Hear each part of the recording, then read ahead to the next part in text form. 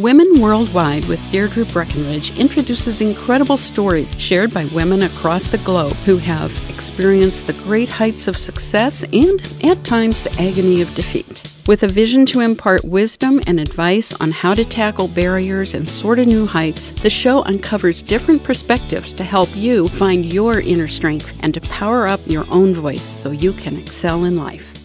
Welcome to Women Worldwide. I'm your host, Deirdre Breakenridge. On the show, we've talked a lot about women in business, the gender gap. We've gone into equality in the workplace, relationships with men, a lot of what women are thinking and their perspectives of what's going on. But now, correct me if I'm wrong, not once have we shared our ideas and perspectives about men and how they're feeling about masculinity in the 21st century, because there is definitely a shift in culture and society. We made history with Hillary Clinton accepting the nomination for the President of the United States. So we're seeing women come into power in politics and in business. And there's definitely a different dynamic in the home when it comes to shared responsibilities. Well, my special guest today has a lot to say, and he's excited to share his perspective with you about men and their shift. And joining me on the show is Jack Myers. He's the founder of MediaVillage.com, and he's also the author of the book, The Future of Men. Jack, it's great to have you on my show. Welcome. Oh, it's terrific to be here with you. Thank you. You're welcome. There is so much excellent information in your book. I've earmarked certain chapters so that I can go back to fully absorb it. And you've written several books, but I'm really dying to know, what was the inspiration behind this latest book, The Future of Men? Well, the inspiration really is personified by the nomination of Hillary Clinton and the incredible way that this election is personifying the cultural conflict that we're experiencing in society today. The conflict between the past patriarchal society and this young generation of young people who are just coming into their adult years, which is the first generation, I think ever really, to grow up in a non-patriarchal society. This is a generation who are now, the way I describe them is they're a generation that is anchored at one end in the millennial generation, but is anchored at the other end squarely in the future, in what we're calling the Z generation. So they're like 18 to 26 years old, and they have a completely different set of perspectives about gender norms and gender relationships. They've grown up in a society where 40% of their homes have been fatherless. They've grown up in a society where most of their teachers have been women, where in college, 60% of their classmates have been female. In high school and college, where the women are increasingly outperforming the men. Among the under 30 generation, and this is a statistic that shocks a lot of people, in the under 30 generation, young people, women are actually out-earning men in large cities by as much as 20%, and nationally by 8%. And in the under 30 workforce, more than 60% are female. So we're really seeing this enormous shift. And as I had written a book that was published in 2012 called Hooked Up, A New Generation Surprising Take on Sex, Politics, and Saving the World. And in that book, I really identified this emergence of women among this new generation. And what I kept getting asked were, well, what's happening to the men? Why are the men going to college in lower numbers? Why aren't they earning as much? What's the core difference? I didn't have answers, so I set out to find those answers, and that led me to these really interesting insights about today's young men. Well, I thought the stats and the insights were really amazing, and some, like you said, were shocking. So you have this enormous shift. You have this millennial and the future living the shift, but you also have, and I was particularly interested in one of the chapters where you had mentioned in the book that men, these are older generations, a good part of their lives, they are told to man up and to be a man. And really recognize... Big boys don't cry. Yeah, big boys don't cry. It's a macho stereotype. It gets handed down from generation to generation. So with that, with these men who are also living in society and seeing a different shift in culture, how are they turning the page to be more maybe empathetic? And, are they doing it easily, which I doubt, and I'm sure there's challenges. So maybe you can speak to that. Mm-hmm. Yeah, sure. There's really two worlds here that we're seeing, and it's two conflicting worlds. One are the men who are rebelling, who are saying, "Come on, be tough, stand up. Let's face down these challenges from women," and seeing it as an adversarial conflict, women versus men. But more and more men are really moving toward more feminine qualities. They're open and eager to accept more vulnerability in their lives, to learn how to be more emotionally open, to learn how to make connections that are built on emotions, collaboration, being together. They're more open to LGBT. They're more open to women taking positions like the presidency, and in fact seeing a number of positives in that shift. And more men are feeling empowered to support that. The reality is, though, that you look at someone who's 20 years old today, and they've grown up with conflict and adversarial relationships and polarization their whole lives. They've grown up with media images in commercials and TV sitcoms of men as the buffoon, the idiot, not able to change a diaper or wipe up a spill, the butt of the jokes, while we're seeing messages toward women of empowerment, of ability to be and do anything they want. And so we're seeing this conflict in young men, but from that, be a man, man up, big boys don't cry, versus be more vulnerable, be more emotionally open. So while women have been given through a very positive message from media and the women's movement of empowerment, young men and men of all ages have been given a very conflicting message of who and what we should be. And I think we have to be very clear that it's okay to be more vulnerable. It's okay to accept these changes in our lives, and in fact positive, but also to create a new narrative about what is the role of a man in today's life, in a marriage, in the family, in relationships, in the job, and how to act. And we're not being given that same kind of guidance that women are being given by the women's movement. Yeah, I'd like to touch on the media part of it and how much the media actually sinks in terms of, you had talked about the commercials changing.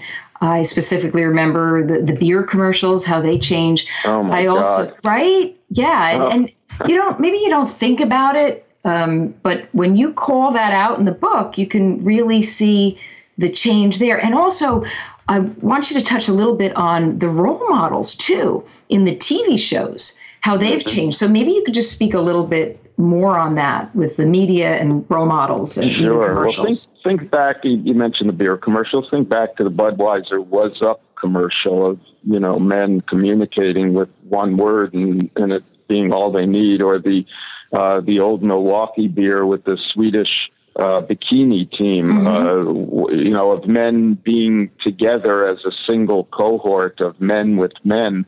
The only thing that could make it better is a Swedish bikini team parachuting in or skiing in, of a Coors commercial with recent commercial with men gathered in a bar with beautiful women serving them and a woman scaling the cold cliffs to open a hatch to deliver a couple of beers. These are images that objectify, teach objectification, teach sexism, and teach that men's best friends are men, to be served by women. And then in television, look at the number of sitcoms where the iconic TV dad of the last 20 years has been Homer Simpson, and Peter Griffin of the Family Guy, and of the last 40 years, God help us, it's been Bill Cosby. Right. There are so few positive role models. Now we're beginning to see a change in that. There's a wonderful commercial from Chase where the dad dresses up as a fairy to be with his dad in a party. But most of these commercials that we're seeing are fathers with their daughters. We're not really seeing commercials of those positive types of images of dads with their sons. And there's also a wonderful commercial for Johnson & Johnson where with a male nurse giving a shot to a young female patient with cancer, and that's Tom, and he's a real nurse, and that's his real bedside manner, and that's one of the first positive portrayals of a man in a nurse's role, and we're beginning to see some of those types of positive images, like in Nurse Jackie and other shows, where men are in those positive roles, where taking, just like we empower women to be in the STEM careers, the science and technology and engineering careers, we need to empower men through media messaging, commercials, TV shows, to be in the health, education as teachers, literacy, and those types in secretarial careers. So the media has a huge role here to begin rejecting the negative images of men, just as we've been taught and learned and been encouraged and motivated to shift the perception of women through media and commercials, as Dove has done with the body image commercial, and as always has done with the throw like a girl commercial. Oh yeah, that's actually one of my favorites. So I think they did a great job with that, and the Dove as well. Do you think that young men who, whether millennial or even this future generation growing up with the newer role models, seeing the positive commercials, like you pointed out with Johnson & Johnson, the male nurse, some of the shows that show men shifting and taking different roles, will it be a lot easier for them when it comes to relationships and how to have better relationships with women? Because it was really scary at one point in your book where men relationships with women, what they learned, it was like deny, lie at all costs. What does the future have to look forward to? I would hate, I see this shift. In reality, it can only get better. Good. 85% of the long-term heterosexual relationships that end, 85% are ended by the women. There are 3 times as many unmarried, young and middle-aged women today as there were in 1970. There are 45% almost of young and middle-aged women today who are single, and that includes obviously divorcees, separations, and that's leading to more and more fatherless homes.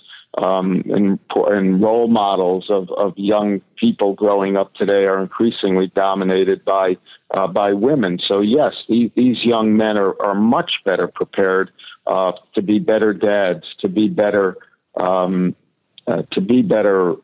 husbands, partners, lovers, and that's doesn't mean that they don't still need positive role models and guides to help them. We all know the story. Men don't like to take directions when we're driving. Right. So the good news is we now have GPS in our cars. Exactly. But we don't have GPS for relationships. We don't have GPS guides for careers. And, what men have had in the past has been the fraternities, the old boys networks. Well, these have proven to be increasingly destructive and inappropriate in today's world. So we really need women's groups, women's organizations to really embrace young men also and recognize that the young people coming out of college today, out of high school today, have grown up in a multicultural society, in a gender-neutral world where, whether it's online or in their schools or in their homes, where they don't really recognize that same type of those gender differences that my generation grew up with, and that the X Gen and Y Gen and most of the millennials have grown up with. This is a new generation that looks at their relationships with others in a much more open and non-hierarchical and non-gender defined or culturally or ethnically or religiously defined world. So we need to really empower them and embrace them and accept them for who they are and actually learn from them rather than trying to educate them on reality or bring them into the traditional hierarchies in business. We need to change the way we structure our leadership programs, our training programs, our life guides, and embrace what they're bringing to us rather than trying to force them into to our worlds. I agree. I think they bring a lot of positive and direction with them. But what do they do? So, for example, they're being shaped by everything, this shift, and it is positive, and they're seeing a lot that many of the older generations weren't exposed to, clearly based on their family and their own role models. But so these young men and these women get into the workplace and they want to build relationships, but you still have either something systemic within the institution that isn't recognizing a shift in power. How do they actually function? How do they handle an existing structure? How do you break barriers? Or how does that business relate to these young professionals so that they don't leave and you lose the best talent? Well, that's a great question and a really important one for organizations, whether they be for-profit or non-profit, recognize as they look to acquire the talent from this new generation and retain them. There's a generation that comes into organizations with a very different perspective than past generations. They're the first generation to grow up not believing they're going to be more financially successful than their parents since the Great Depression. They're looking for, they're motivated by things other than money. Even though they're the most indebted generation ever in the U.S., they rate financial security fifth on their priority list behind going to grad school, starting their own business, having positive personal experiences and sharing with others and doing social good. And they come into their jobs and the average length of time they stay in their first job is less than 18 months because they're really looking for experiences. They're not looking to achieve career goals or to get onto that ladder, that hierarchical ladder, and stepping step by step up to management and success. It's not the way they're looking at their futures. They're looking at life experiences, at learning, at gaining knowledge, at traveling. They're the most traveled generation ever, and they're the most socially connected generation ever through mobile and social networks.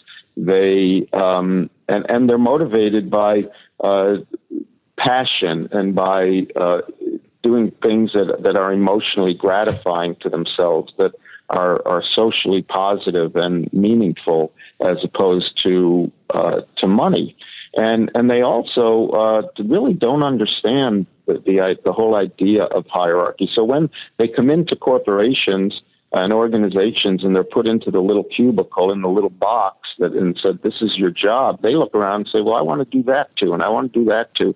And by the way, the manager 4 steps up above me, I want to do what he or she is doing. Right. You know what? A lot of them are qualified to do those jobs. I have a 24-year-old working with me. She's been in my company for 2 years, and I promoted her 6 months ago to a role of a gentleman who was in his 50s who left, who was our research director, and I asked her to take that on when he left on an interim basis, and after a month, I realized she was doing it better than he'd been doing it with. That's more amazing. Creativity, more innovation, more ideas. And so she's now in that role and doing a great job. At 24 years old. Jack, I'm going to ask you to hold that thought. We're going to take a quick break so we can give some love to our sponsor. In the next segment, everyone, Jack is going to share more about his book and give advice to younger women and men about their future. You have been listening to Women Worldwide with your host, Deirdre Breakenridge. Segment 2 is coming right up. Creating brand loyalty requires a unique blend of strategic communications and innovative technology. Pure Performance Communications works with businesses to move their audiences from interest to action, giving you a roadmap that fosters deeper engagement and forges stronger relationships along the way. Visit us at pureperformance.com. Thank you. Now, back to Women Worldwide with your host, Deirdre Breakenridge. I'm Deirdre Breakenridge. Welcome back to the show. I was just chatting with Jack Myers, who is the author of The Future of Men. Okay, Jack, let's get back to what we were chatting about. You had just mentioned a 24-year-old within your organization who you promoted 6 months ago to research director, and what a fantastic job she's doing and the innovation and the ideas that she's bringing to the table. Yes. What's really interesting is as I did my research for The Future of Men, I spoke to many men, many women, and a common thread I heard from women, especially from moms of young boys in their late teens, early 20s, even mid-20s, and they describe them as sitting on the couch, directionless, not really having the motivation, the direction, the guidance to go out and get a good job, and that a lack of clarity. And that really concerns me, because especially as I see the young women working with me and the young women working in so many companies and moving up in getting these opportunities and destroying the hierarchy by being innovative and connected and smart and aggressive, assertive, and displaying many of the qualities we need for success today, which we can talk a bit about. In many ways, we're not seeing that same kind of motivation or those same kind of skills and qualities among men.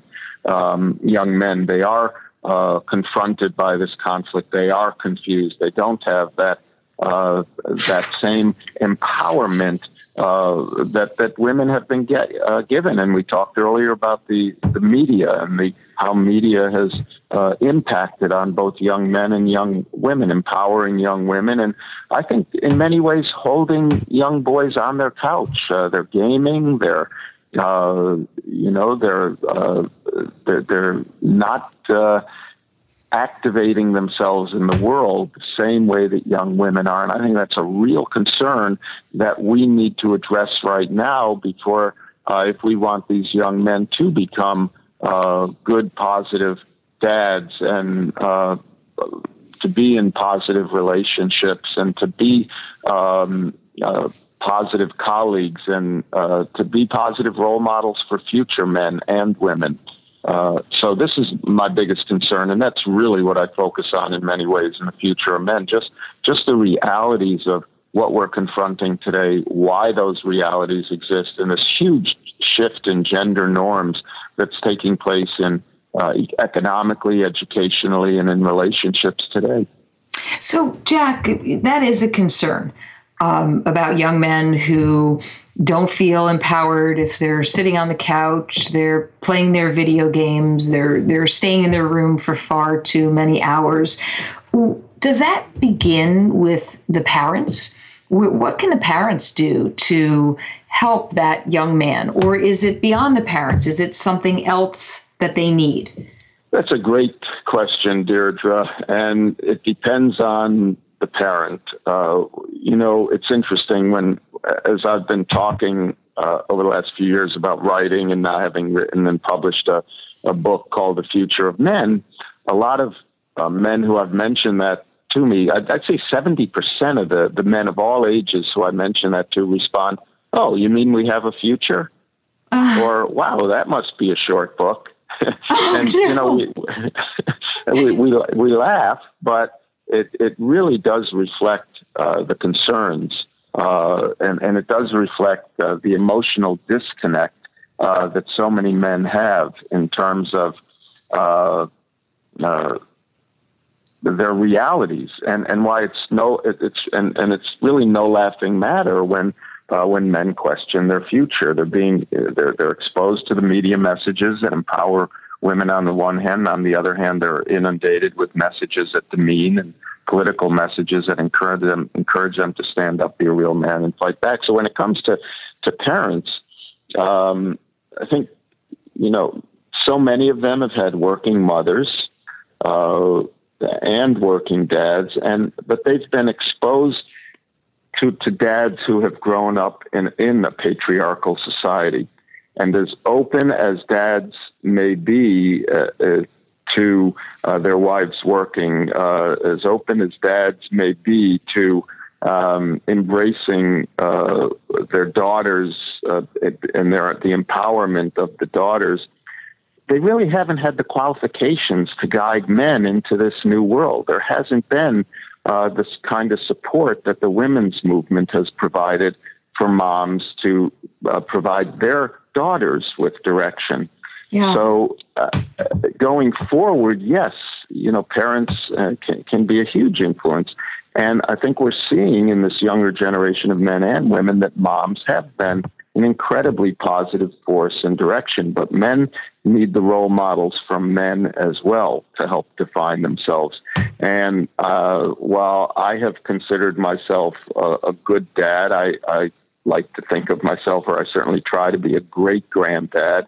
I grew up in a patriarchy, and I am part of a patriarchy. And while I can look back and think I have tried to do all the right things, I recognize that I also, in many ways, showed my son parts of me and my world and my life that have not been positive guides for them. I don't think they've necessarily been negative influences, but they also haven't been provided them with a guidebook as young girls have been given a guidebook through the women's movement, and as mothers have been given a guidebook, and as female employees and managers are being given a guidebook every day in their companies from women's organizations and groups that are there to support young women coming into the companies.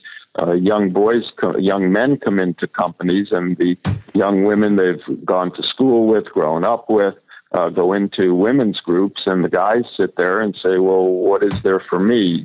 Where do I go for support and help? And we don't have those organizations. No. Hey, Jack, maybe because there is no guidebook, maybe you'll write that guidebook. Well, actually, that's where we're going with verse 5. Thank you. That's the perfect segue. We do need better assessment tools. For talent, we do need better retention tools, leadership tools, training programs that are multicultural and gender neutral in their approach to the workforce. We do need new types of organizations that I think will be grounded in the established women's groups that are already abundant today.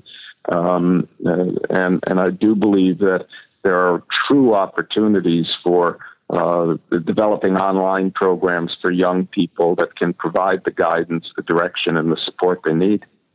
Oh, well, I know there's a lot to look forward to in the future, especially if these tools and resources come to fruition. I'll tell you, Deirdre, I love this generation. I do too. I truly love them. I believe that because they have the sensibilities and sensitivities of the older millennials and the older generations, and because they're our first prism into the future generations, I think in this small 6, 7, 8 year generation, we really hold our future. As we've seen in the Bernie Sanders campaign, this is a generation that's really prepared to step up, not like we did my generation did in the 60s with rebellion that then turned into a me generation, but with true passion and with true focus on positive action and positive support, as opposed to converting back into a rebellion. And yes, we can question whether they'll hold on to their idealism, but I believe they will, because I believe they've learned how to activate their idealism online, and they now have the vehicle to communicate, whereas in the 60s, 70s, we didn't. Yeah, that you make a great point. I think this is the most passionate, sensitive, and really a generation that wants to see change. I think that we should be investing so much in this generation. So giving them the guidebook and the resources is critically important to our future. The word change, obviously, we've heard the word change nonstop the last few months and and throughout the campaigns. This generation's grown up with change. It's all they've known. Disruption and instability is their norm. And I think what they really are seeking is stability.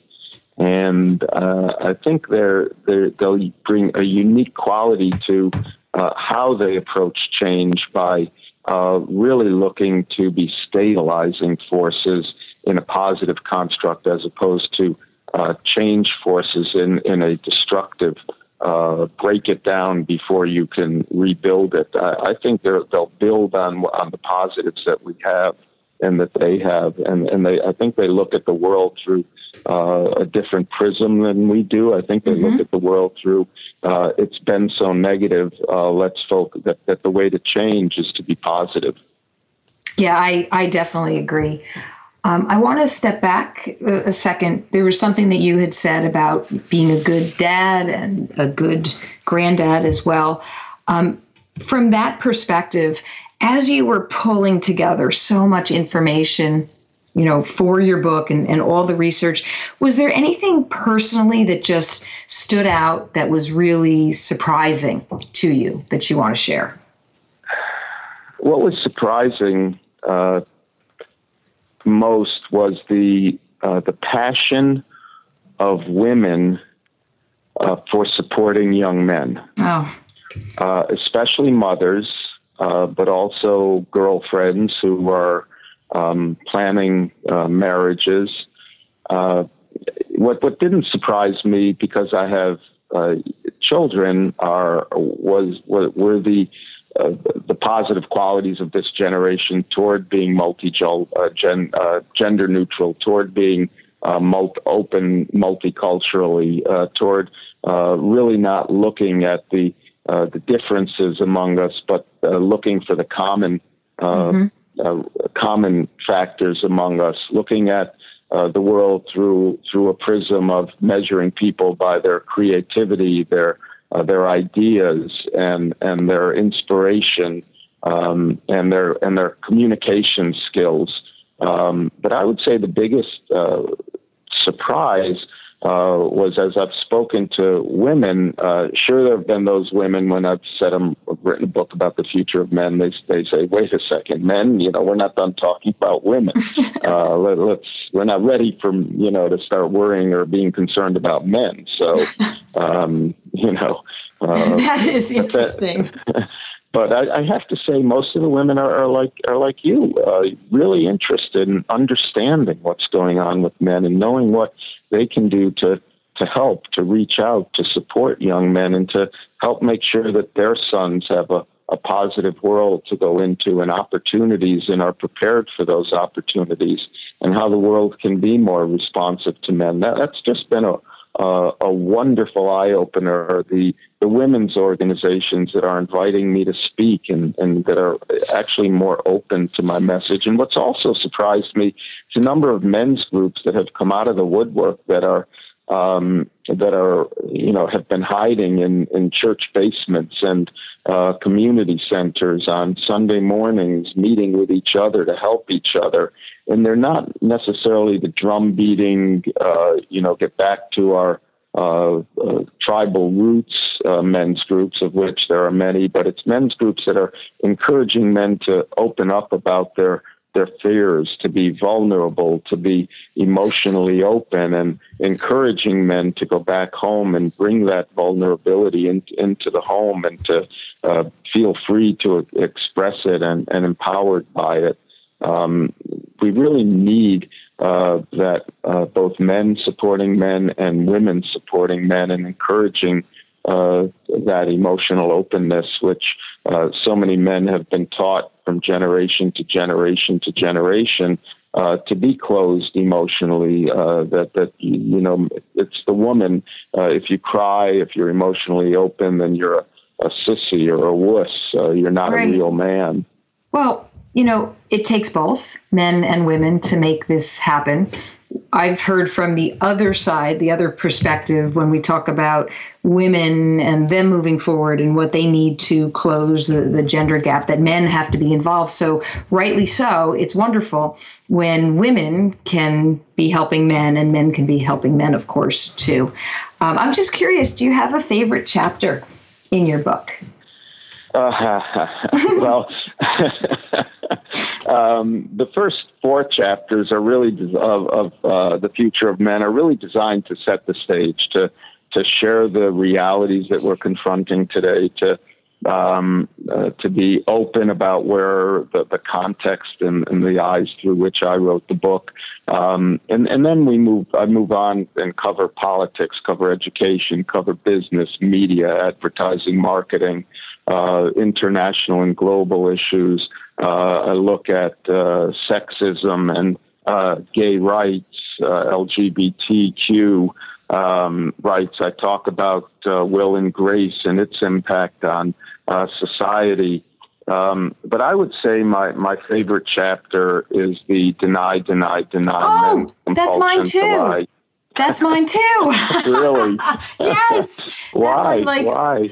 Oh, because it hit home so hard in different ways. The understanding really understanding where men get this from and why, mm-hmm. and how you can see it in different areas of your life. It's really interesting. So that was a hard-hitting chapter. And there's a lot of, in the first couple chapters especially, and in the foreword, there's a lot of mea culpa.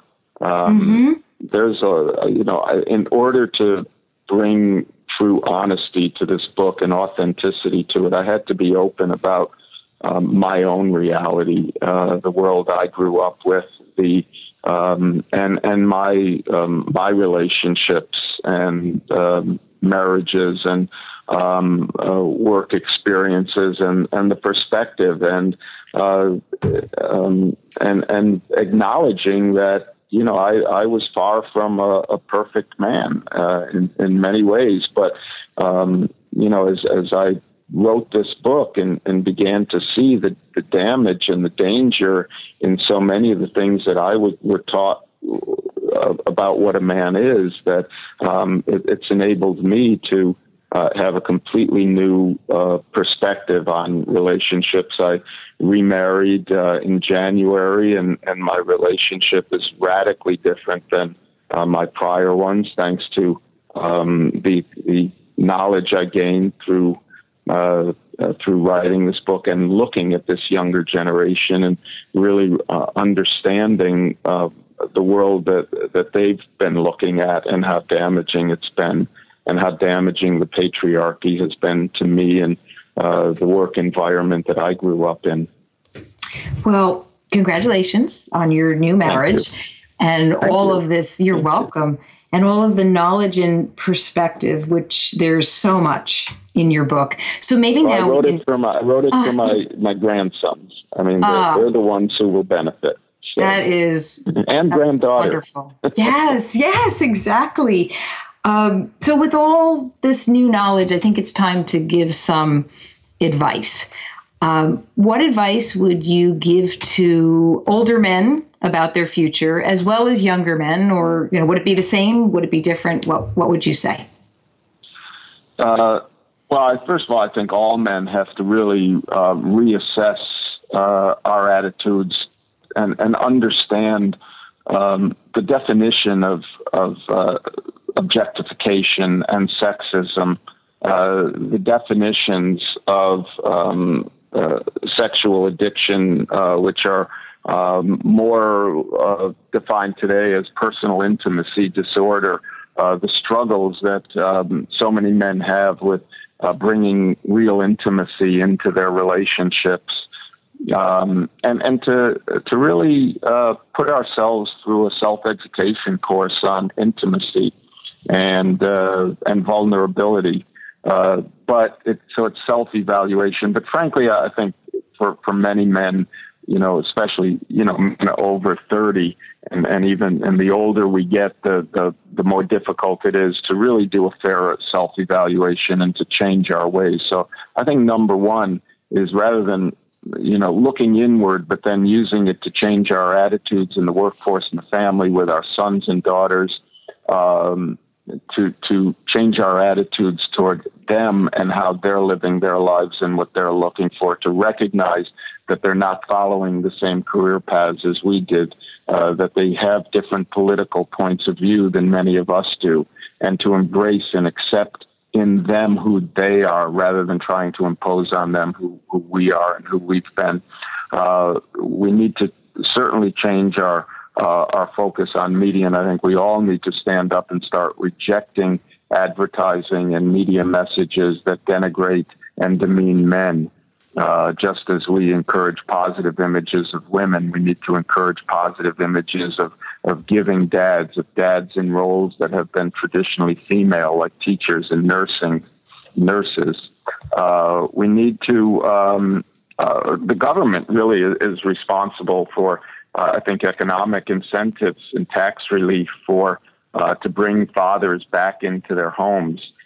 We need coherent policies to release and educate young men who are, inappropriately imprisoned. We need to be more supportive of extended maternity and paternity leave. And I think every man and every woman in a corporate role should be insisting on and encouraging extended maternity and paternity leave. Yes. We need, and if you're at a party and you meet a guy who's a stay-at-home dad, first of all, stop asking the question automatically to a man, what do you do for a living? And if we do ask that and they say, I'm a stay-at-home dad, don't assume that means he's an out-of-work dad. It means he's a stay-at-home dad, and hug him, be positive, and say, congratulations, what a great opportunity you must have. I would love to be home more with my kids, to positively reinforce that, as opposed to making assumptions of him not being a real man. We need, the Democratic platform is called for free education for middle and lower income people, college education, reduced college debt relief programs. These are extremely important. We should give their charities. In my industry, the organization Advertising Women of New York supports college loan relief programs. We need to start and support those kinds of programs in our communities. Most importantly, I think within corporations and organizations, we really need to look at the established women's groups and programs and find ways to incorporate young men. When young people join organizations, out of college, and they've grown up in a gender-neutral society, and then they come into their first jobs, and they're told, okay, women over here, men over here. Right. That makes no sense to them. So we need to break down all these barriers that we've created that are hierarchical, and women here, men there. That we're not different in this younger generation. They're the same. And while there are certainly core gender differences in the workplace, we need to create integration, not segregation. And it's the same thing in families. If a little boy's on the field, and crying because he fell down and got hurt, don't run up to him and say, it's okay. Big boys don't cry. No, right. Big boys do cry, and it's okay to cry. So, just rethink our what we say and what we do and how we approach their world. Definitely a lot of rethinking, many things to do. I truly believe this is the generation and the future that will do it. And as long as all of the older generations of men and women keep a very open mindset, we can do a lot together. So last question for you. Where can my listeners find out more about you and your book, The Future of Men? Well, thank you for asking that question. futureofmen.com. The book is available at Amazon, in many bookstores. Ask for it if it's in your independent bookstore, local bookstore, if they don't have it. All the online sites that sell books. And then they can also find out a little bit more about me and some of the things we're doing in the positive social good area at MediaVillage.com. Where we've begun conversations under the womenadvancing.org, futureofmen.com, Legends and Leaders, and other First Five initiative, first5.org. That's 1st5five.org. That focuses on supporting and helping young people in the first 5 years of their career. But futureofmen.com is where it all comes together. Fantastic. Jack, thank you so much for sharing your perspectives on the future of men, your insights in your book, which was excellent. I can't thank you enough for being on the show. Deirdre, I can't thank you enough for inviting me. It's been fun, and I really value the opportunity. Thank you so much. Oh, you're welcome. And I want to also thank all of you for tuning into Women Worldwide. Until our next episode, stay focused, energized, and feeling empowered. Thank you. You have been listening to Women Worldwide with Deirdre Breakenridge, brought to you by Pure Performance Communications on thesocialnetworkstation.com. You can reach Pure Performance at www.pureperformancecom.com. Women Worldwide is produced by SNI, and the opinions of the hosts and guests do not necessarily reflect those of Social Network Intermedia, LLC, or the Social Network